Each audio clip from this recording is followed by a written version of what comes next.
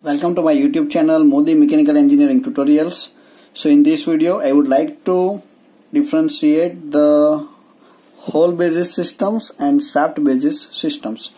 So for the detailed study you should refer my previous lecture for the study on the hole basis systems and shaft basis systems. So in this video I am only the differentiate between hole basis and shaft basis systems. Now for hole basis systems, as you can see, the first difference, the hole size is assumed with the zero lower deviations, or you can say H hole as the basic size. So just you can refer, so that will be considering as a zero line.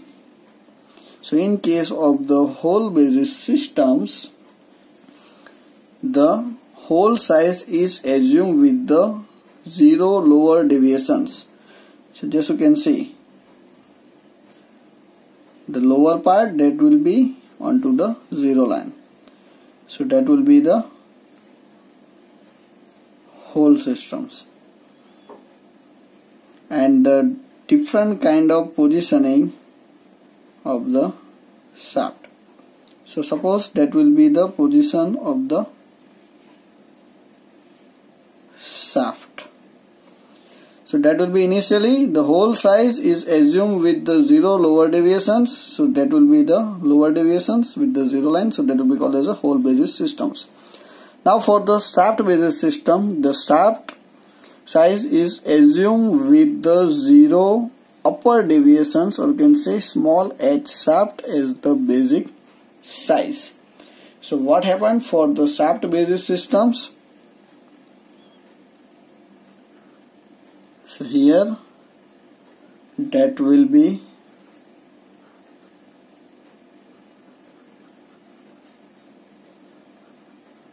shaft basis systems. So that will be the upper deviation, that upper part, and if that will be the positioning of the hole basis system, or you can say hole. So that will be the two different positioning for the hole basis and shaft basis. So here that will be the hole size is assumed with the zero lower deviations and shaft size is assumed with the zero upper deviations. Now second one, in order to obtain the desired types of fits, limits onto the hole and kept constant, and sum of the shaft R is being varied. Now first one, that will be the initial position of the hole and the shaft. So if you find any kind of gap between hole basis and shaft basis, so you can say in technical language that will be providing the clearance for hole system and shaft system. So that will be making a clearance fit. But in case of hole basis systems, the hole that will be kept constant. So that will be the hole, and these are the different positioning of the shaft. So if it will be the clearance fit, or either you can say the some kind of interference fit, but if you find the intermediate, so that will be called as a transition fit. But so once again, the hole that will be kept constant, and if you find the shaft, that will be the upper side of the hole. So that will be the shaft and that will be the hole. So what happens? So you can find the such kind of arrangement of A and B components for the assembly. So that will be called as a interference fit. So basically transition fit, that will be the products of either that will be as a clearance fit or that will be for the interference fit. But these three kind of fits only changing with your shaft dimensions. Just you can see the hole positions that will be kept constant. So just you can change with the shaft. Now for the shaft basis systems, in order to obtain the desired types of fits, limits onto the shaft are kept constants, and same onto the variation with the hole systems. So just you can see, for these positions that will be the shaft and that will be the hole. Why that will be the shaft? Because the shaft size is always assumed with the 0 upper deviations. So that will be the shaft and hole. Now for the second one, the shaft are kept constant.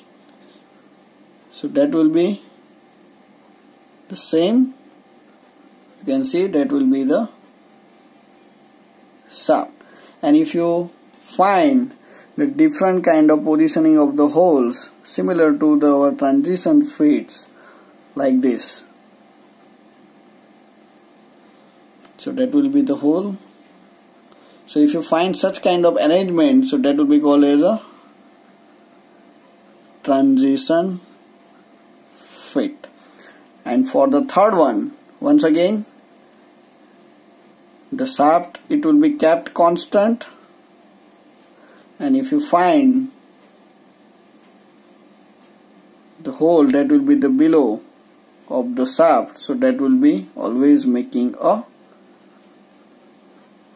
interference fit.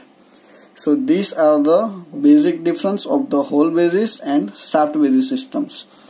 Now for details, to control the hole basis and shaft basis systems, so for the hole basis systems, it is more convenient to vary the shaft size to get the required fits. So that will be the convenient method for assembles of the hole basis systems and shaft basis systems. You can easily adjusting. But for the shaft basis systems, that will be having a difficulties to vary the hole sizes to get the required fit. Some more difference for hole basis systems. It is cheaper and convenient to make the hole of the correct size. Thus these systems is preferred into the mass productions. So whenever that will be the requirement of the mass productions in the field of the any measurement or any kind of productions, so that will be the having a good feasibilities. But for the shaft basis systems, that will be the costlier and the time consuming. That will be the main issue to make a shaft of a correct size. Thus this systems is not suitable for the mass productions. Then for the hole basis systems, for the production, shafts are different size and requires less capital and the storage space for the tools required. And other side, for the shaft basis systems, for producing the holes of the different sizes requires more capital as well as the storage space for the large number of the tools required.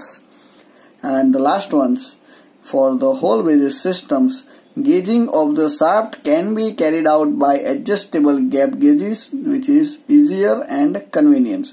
So that will be issues regarding to the measurement of the hole basis systems. And for the shaft basis systems, the gauging of the hole is difficult since it is a internal dimensions. So that will be all regarding to the basic difference between hole basis systems and shaft basis systems. So if you like this, then subscribe and share Modi Mechanical Engineering Tutorials. Thank you very much.